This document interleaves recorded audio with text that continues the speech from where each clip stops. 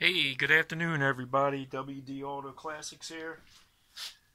I'm in the process of patching over here the fender.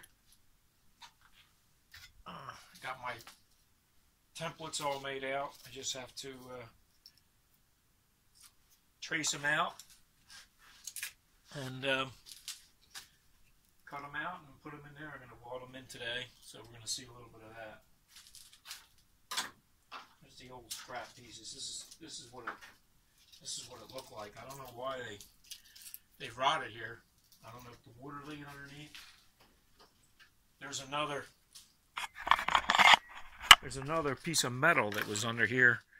I think what happens is the water gets under there of mud and creates condensation and it rusts out. So it seems to rust in the same spots. Same way with here. I gotta clean that up. Same thing happened over here. You can see that other piece of metal. I think I'm just going to leave that out.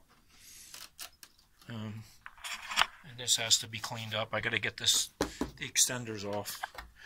Fender extensions. Anyway, that's where I'm at. And come back and check out my welding. See how it looked. This is all new to me. You know, I'm not a welder. I'm a grocery guy, supermarket guy, but learning as I go.